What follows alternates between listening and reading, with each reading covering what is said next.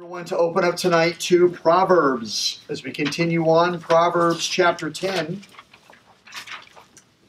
And we come to one verse tonight, and it's the only verse in Proverbs that addresses this subject. Proverbs chapter 10.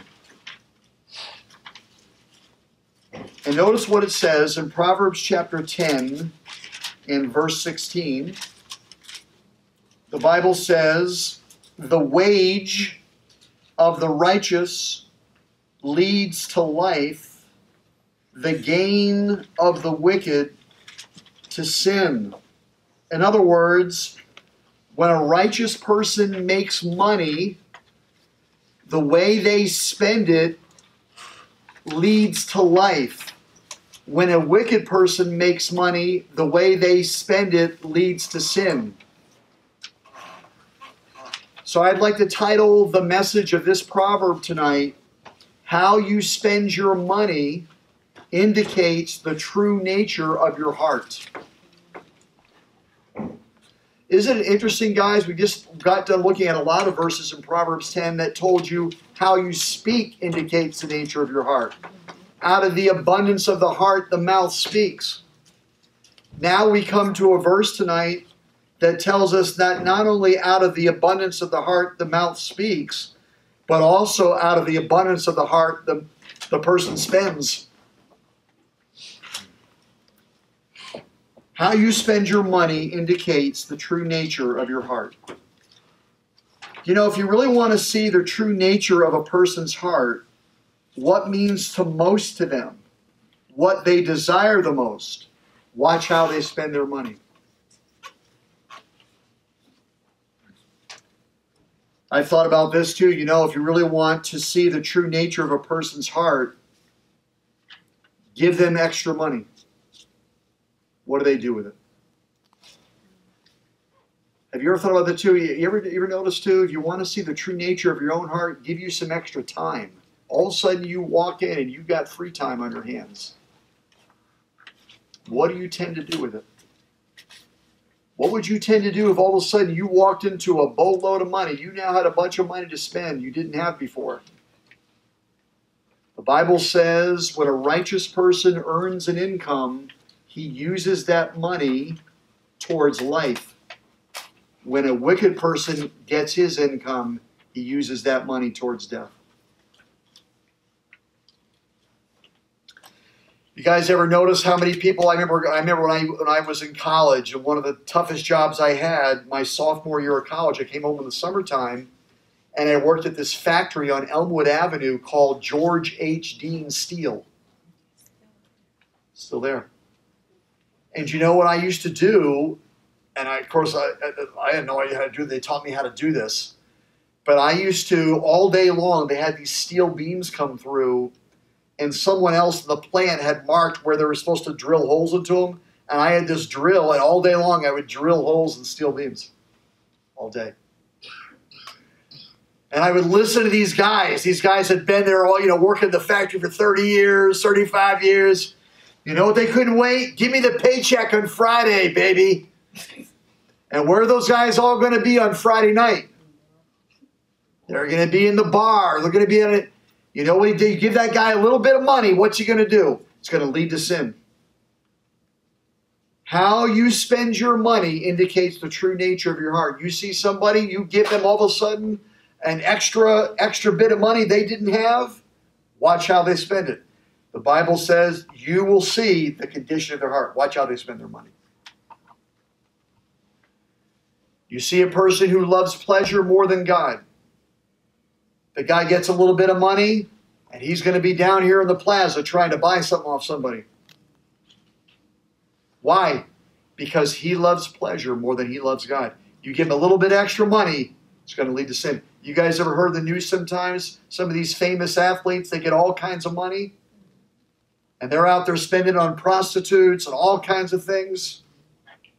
Now they got some extra cash. Bible says you watch it. Just like out of the abundance of your heart, your mouth speaks. Also out of the abundance of your heart, your hand spins. The income of the righteous goes toward life. The income of the wicked goes toward sin. In other words, guys, a righteous person spends their money on righteous things.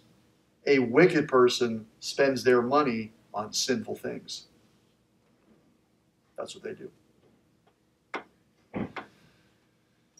And you and I can say all that we want to say. I can make all however I want to profess about myself. But watch what you do when you suddenly get a bunch of money you just did not have.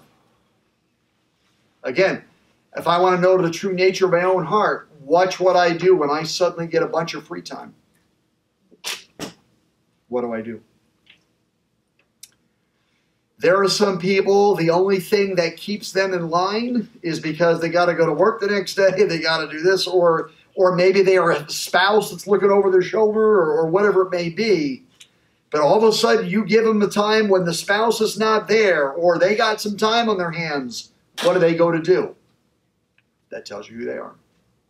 It tells you the true condition of their heart. That's what the Bible says. We have to ask ourselves the question, everybody. If you had the money or the time to do what you want, what would it be? That's a great test. That's a great way to really look at the nature of where is my heart? You know, one of the things that Jesus said about the Pharisees, you people honor me with your lips, but your heart is far from me. So I need to listen what God is saying here and ask myself, what would I do if I walked into a bunch of money I did not previously have? Where would my heart go?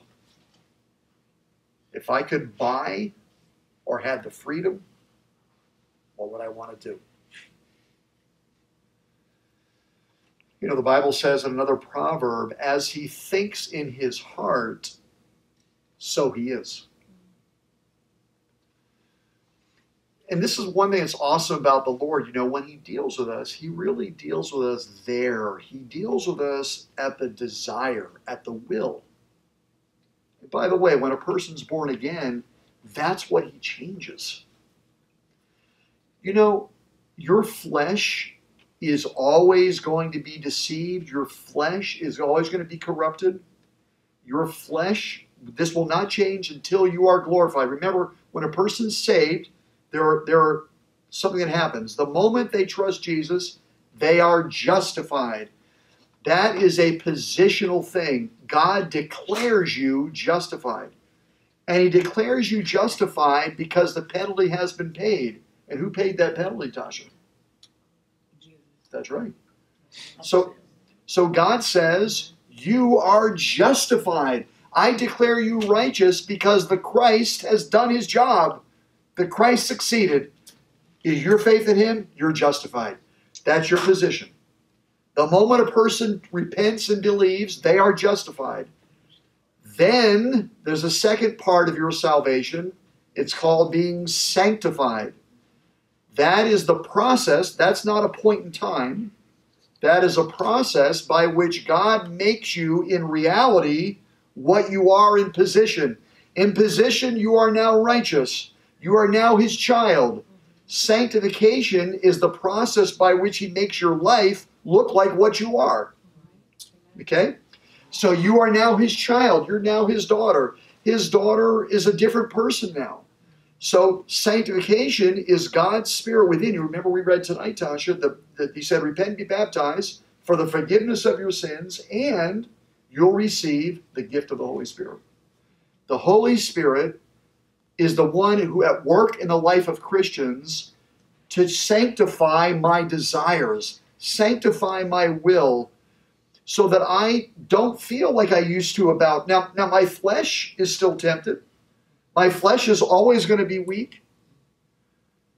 And it's going to be a battle. The Bible says the Spirit is going to fight against the flesh, and the flesh is going to fight against the Spirit. It's going to be a fight. And the Bible says for a Christian, you know how you'll be sanctified? When they're fighting, yield to the Spirit. When both of them have their hands and you say, come with me, and they're both pulling opposite ways. The flesh is pulling you this way and the Spirit's pulling you this way. The Bible says yield to the Spirit. And by the way, how do you know what way the Spirit's pulling you? He's going to remind you of Scripture. He's going to bring to your mind scriptures that you've learned, that you've memorized, that you've heard in sermons, songs that you've heard. All of a sudden, your flesh is going to be pulling you a certain way, and here comes a scripture verse in your mind. Here comes the song you sing at church. Who's that coming from? That's God's Spirit. He's saying, come with me. Remember, this is why we have been encouraging everyone, memorize Scripture, because it is the what of the Spirit, Dean. What is Scripture? What part of the armor of the Spirit is that? The shoes. No. It is the sword. The sword of the Spirit. Yeah. So, as we memorize God's Word, the Spirit uses an offensive weapon. He uses the sword, which is the Word of God. That's why we intentionally are memorizing Scripture. So salvation is being justified, being sanctified, and the last part of salvation is being glorified. Guess what that is? That's when your body is made new in heaven. One day, you're going to go to a place where your body is no longer tempted by sin. There is no sin there.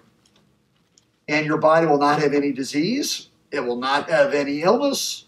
It will never die. You're going to have a glorified body. That's coming. But as long as you're on this earth, a body without temptation you're not going to have. You're going to have a body that has temptation. But what happens when a person's born again, God changes the heart, the will. The will changes. They may still be a real war, and the flesh will still be fighting. And there may be times when you don't yield to the Spirit, you give into your flesh. But when you're a true Christian, in your heart, that grieves you. You don't like that. You don't want to stay there. That's not who you are. You want to follow Jesus. Something happened inside you. I'll show you what happened. I want you guys to all turn there with me in the New Testament. Hebrews chapter 10 and verse 16. Hebrews chapter 10 and verse 16.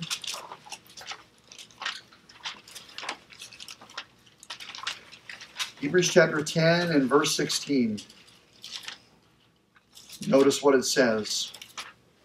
This is the covenant. By the way, the Bible is split up into two sections. What are they called? Old and New Testament. Old Testament, New Testament. You know what the word testament is? The same word for the word covenant. So you and I are new covenant people. This is the covenant. This is the New Testament that I will make with them after those days, declares the Lord. What will He do?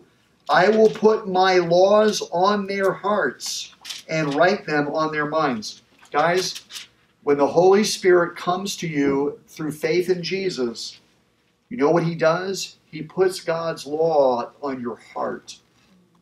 You want to obey God. Now again, your flesh still wants to do wrong, but your heart wants to follow God. And the Bible says, He adds in verse 17, I will remember their sins and their lawless deeds no more. Verse 18, where there is forgiveness of these, there is no longer any offering of sin. You are completely forgiven. That's part of the new covenant. But guys, I have to go back now to Proverbs, and Proverbs is telling me tonight in chapter 10, verse 16, that how I spend my money indicates the true nature of my heart. Does the way I spend money reflect that I have a heart that's been made like God? Or no?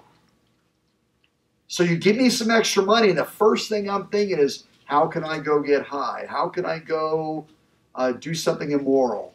How can I go blow it? How can I go down to the casino?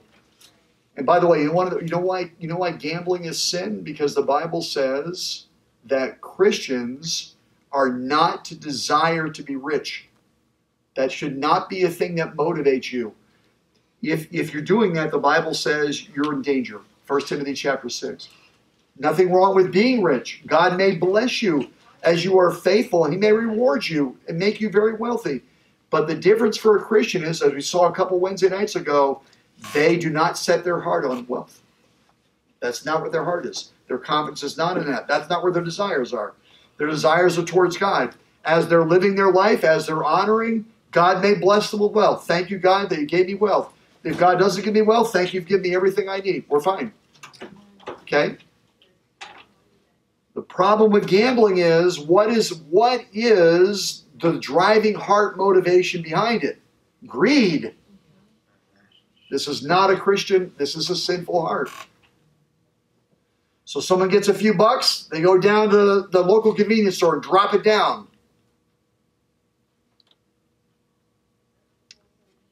There's lots of ways the way I spend money reflects the nature of my heart. I can be very selfish. Instead of, as the Bible teaches me, as we've seen already, we're going to learn a lot more in this in Proverbs about being generous. And last week we saw the one who considers the poor. If what I tend to do when I get money is to be selfish with it, or greedy with it, or lustful with it, or materialistic with it.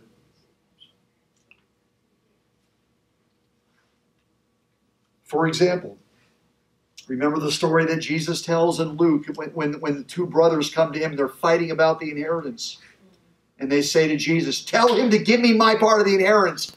And you know what Jesus says? Listen, I didn't come here to be a judge over your finances.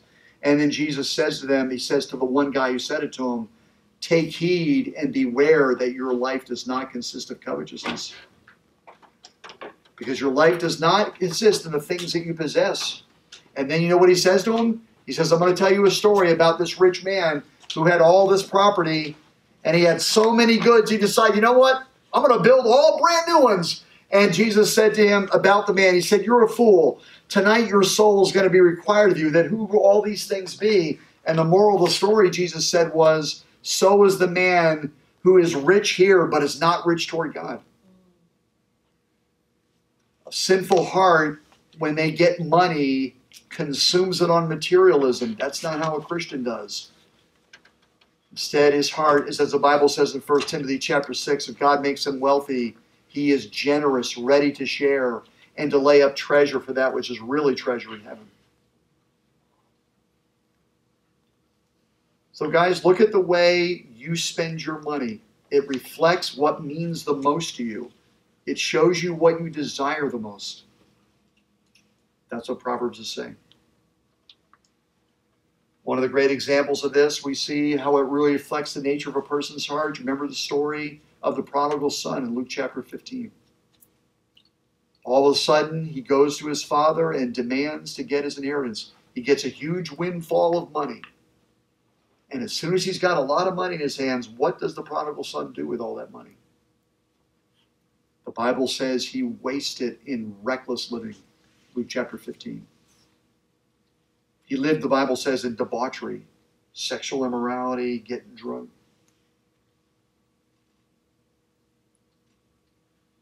It's been a shame, and I've seen, again, some of these athletes, some of these guys that have blown millions and millions of dollars in casinos, and fools.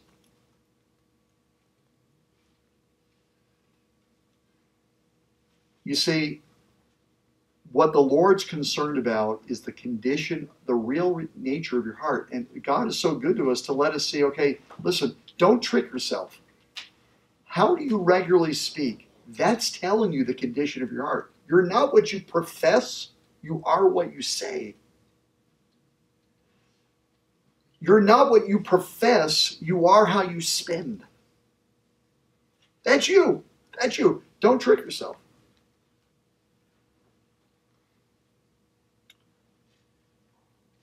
The Bible says that the Lord does not see like man sees.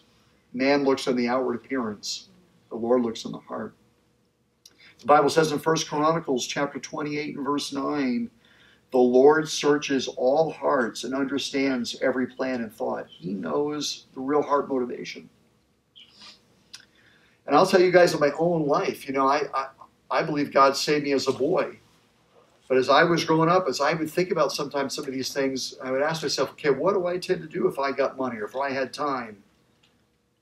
And I would notice, boy, there are some sinful tendencies there.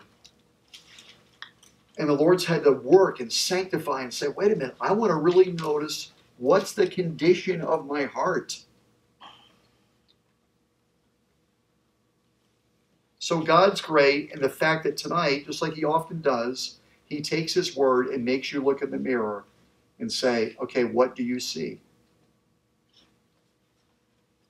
Look at this passage in the New Testament, Galatians chapter 6 and verse 7. Notice what it says.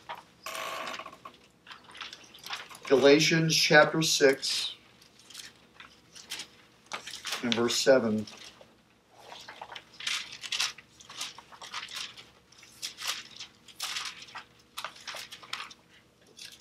Galatians 6 verse 7 says, do not be deceived.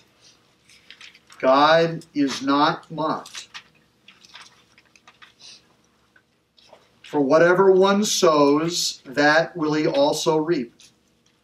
For the one who sows to his own flesh will from the flesh reap corruption. But the one who sows to the Spirit will from the Spirit reap eternal life. God's not going to be mocked. Whatever you sow, that's what you're going to reap. The wages of the righteous produce life. The income of the wicked produces sin. And all the consequences that come with it. By the way, in the context here, you know what it's talking about? Notice what it says in verse 6. Let the one who is taught the word share all good things with the one who teaches. This is talking about giving to support ministers.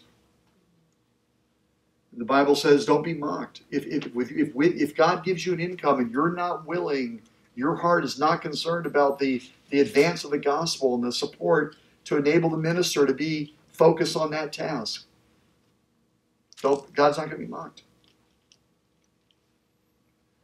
So guys, the bottom line tonight that Proverbs is teaching us is just like the way I speak indicates the true nature of my heart, the way I spend does.